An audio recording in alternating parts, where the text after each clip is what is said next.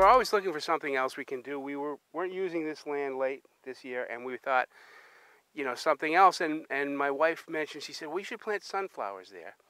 And then I thought about it, and I thought, well, a maze. We could do a sunflower maze as well as a corn maze.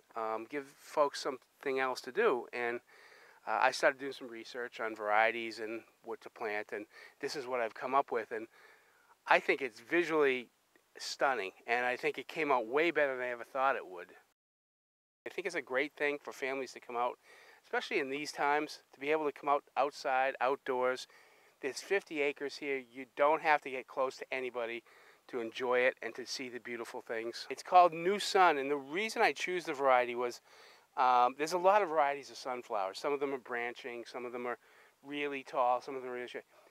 I actually started looking on the internet, and I found that there were other people that had this idea across the country. And I found a guy out in Illinois that was doing one at his farm stand, and I called him, and he shared the information about what he did. And visually, this is the kind of sunflower that I really just thought would be perfect for the maze. So if they come on the weekends, there'll be a hayride that takes you out here.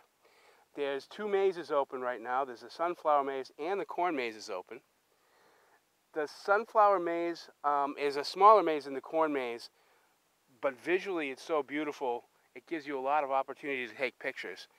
The corn maze is more challenging and has a lot of interest in that way. And we have picnic areas that you can hang out.